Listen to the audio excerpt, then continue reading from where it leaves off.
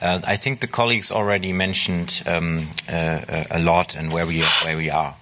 But I want to clearly have one message. I think the Commission is taking this new mechanism in the completely wrong way and interpreting it in the completely wrong way. Because the Commission is not using what the mechanism allows. The mechanism says if there is a danger for the rule of law, there can be sanctions in place. And what the Commission is doing now, it's hurrying so much until this deadline it's set for itself, that we see that there will not be the right implementation in place. We, as negotiators, have a different view. The conditionality allows to hold back money, and then at any point in time, Hungary can go forward with new evidence showing that they actually solved the measures. And at any time, the Commission could decide to give the money to Hungary. So there's no hurry.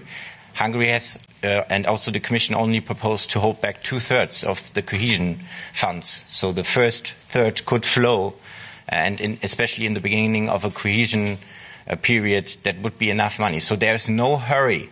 The hurry is created by the Commission, and that is a wrong interpretation of the regulation. We also, and maybe Daniel will go more deeply into that, we looked into the 17 measures, and we looked at two parts. Firstly, is the measure adequate to combat the rule of law problems or the corruption problems? And secondly, is there a formal implementation of the measure? And I think if you look into our text, you see one of the most used phrases, no assessment possible until 19 November. And we think that this is still also true for the Commission.